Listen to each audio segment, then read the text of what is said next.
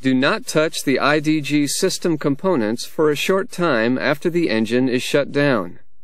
The engine components stay hot for some time and can cause injury. If the oil is below the minimum level, the green band, add oil to the IDG. Now, prepare the IDG for servicing. Remove the caps from the overflow drain and pressure fill valves. First, connect a drain hose to the overflow drain valve.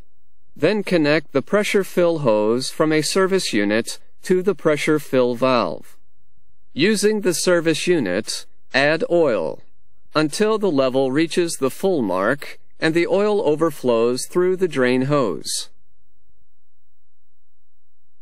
Drain oil until the oil level moves down to the green band.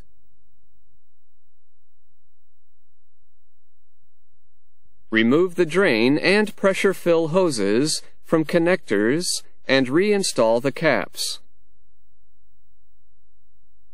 Finally, perform a leak test. Do another check of the oil level 5 minutes later.